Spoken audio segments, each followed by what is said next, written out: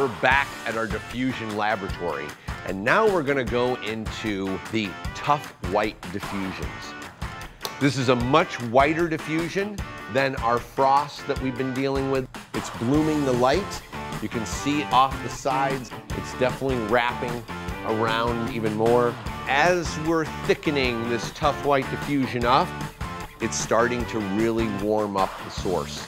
But this happens to be one of my thick diffusion favorites. I love the way this thing looks. It's a thick as a brick diffusion. I'm just trying to keep all the ratios somewhat the same, dimming them down in the background, especially as we get thicker in our diffusions.